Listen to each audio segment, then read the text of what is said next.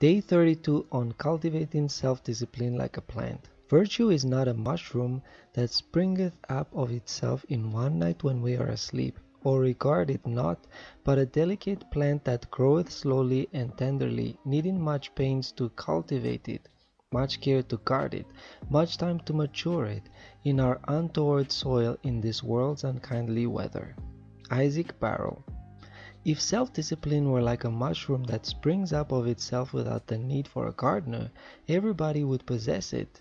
Unfortunately, or fortunately, depending on how you look at it, it's more like a plant that you need to constantly cultivate or else it withers.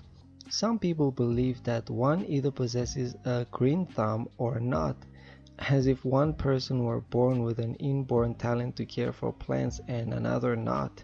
In reality, the person with the supposed green thumb is simply more attentive to their plants. They make sure their plants have everything they need to thrive and regularly check up on them to make sure they stay healthy. Think of self-discipline in the same way. You plant its seed the moment you decide it's time to stop coasting through life and prioritize long-time rewards over instant gratification. However, this moment is just the very beginning. As in the case of planting the seed for a new flowering plant, there's a lot of time and energy you'll still need to invest to make it bloom. If you want to have a beautiful plant, you can't water it occasionally or move it from one place to another every week. Ask yourself, what kind of a gardener am I for my own self-discipline?